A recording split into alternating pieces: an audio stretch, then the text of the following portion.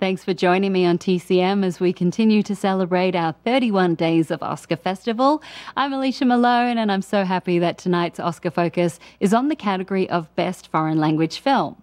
This category was officially created in 1956 for the 29th Academy Awards. Prior to that, between 1947 and 1955, honorary Oscars were awarded for foreign films, but not every year, and it wasn't a competitive category with nominees. Plus, unlike Best Picture, the Best Foreign Language Film Oscar, which is now, by the way, titled Best International Film, is accepted by the director, not the producer. When it became competitive, the first two winners were the same director, Federico Fellini from Italy, winning for La Strada and Nights of Cabiria. And his next win came in 1963 for the film we're about to see, 8½. Fellini gave his film that title because he saw this as being his 8½th movie, having made 6 features and 3 short films before this. It's a semi-autobiographical film starring Marcello Mastroianni as a Fellini-like successful movie director named Guido, who is struggling to find inspiration for his next movie and escapes into fantasies, dreams, memories, and nightmares while taking a rest cure at a fancy spa hotel. The kernel of this idea came to Fellini when he was also taking a cure during what he said was a process of lengthy examination at a moment when things were at a low ebb.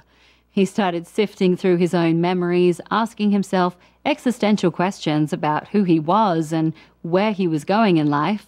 Thus, Fellini said, his next film would be a journey to the inner self. It would be a catalytic film for myself, for the actors involved, and I hoped for the people who would see it.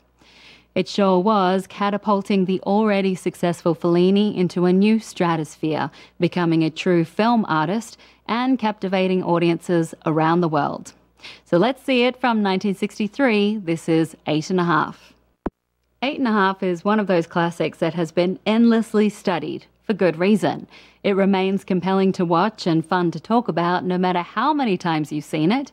And 8½ was also very appreciated in its time, picking up several Oscar nominations, a tough task for a foreign film, with 5 in total, including Best Director for Federico Fellini and Best Foreign Language Film. 8½ won the award for Best Foreign Language Film, with Fellini accepting the Oscar from presenter Julie Andrews.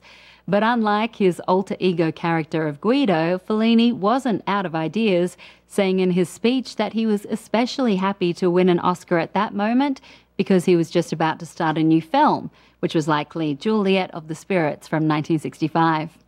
And Fellini would take to the Oscar stage 2 more times in his career, winning the Best Foreign Language Film Award for Amarcord, released in 1973, and an honorary Oscar in 1993 to recognize his cinematic accomplishments that have thrilled and entertained worldwide audiences.